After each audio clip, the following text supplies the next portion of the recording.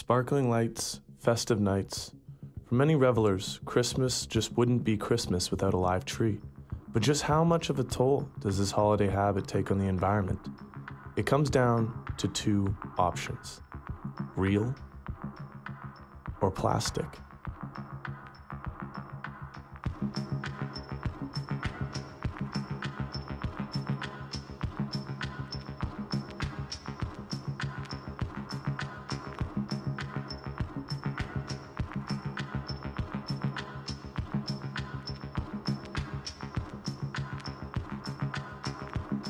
Let's take a look at the pros and cons of deforestation when applied to trees solely cut for holiday purposes. The following infographic is a small accumulation of facts on either side.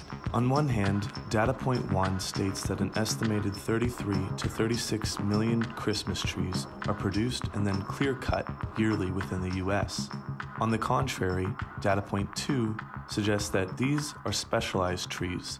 They are grown and maintained purely for the purpose of the holidays, and thus clear-cutting is acceptable. They are selected and acclimatized according in order to require less water consumption too.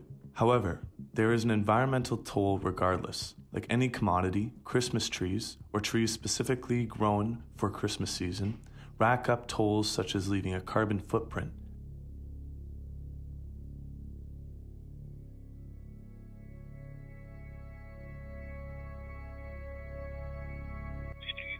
It's in the tradition. There's a tradition of bringing these natural trees into your house and then discarding them around Christmas time when they're done. And so all three things I think are important. Deforestation doesn't apply to the Christmas trees I sell, nor does it apply to any Christmas trees, because these things are grown as a crop. They're not, people just can go out in the woods and get them. There aren't any out in the woods. You got to grow them. And these trees basically become mulch when you get rid of them. And so, they give back. I mean, they're a natural product. It's entirely different than heating up an oven and making plastic. You can't really talk about that as a more efficient model. I mean, that doesn't make any sense at all.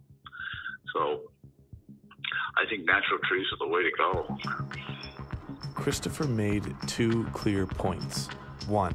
Deforestation does not apply to the holiday tree market. False. 2. Mulch and sustainable disposal methods are efficient and in wide effect. 90% true. Looking back at our previous infograph on deforestation, let's continue it. There are three main issues at hand. 1. High levels of clear cutting. 2. Extinction levels. There are more than 200 species of conifers around the world that face extinction, especially the US. 3. Our carbon footprint is 6% higher during the holiday season, mainly due to travel, but also a large part of it are trees being transported. Looking at his second point, specifically mulching as a method of Christmas tree disposal.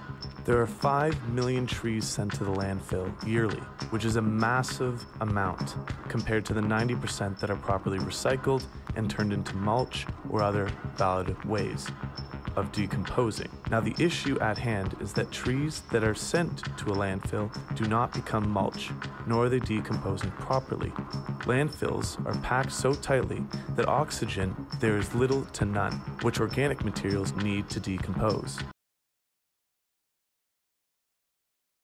With all that has been said and weighed and reviewed, is there a final decision? In my opinion, it comes down to not whether you choose plastic or a natural tree, but it comes down to how you dispose of it and how we treat the environment on a daily basis. As my mother would put it, everything in moderation.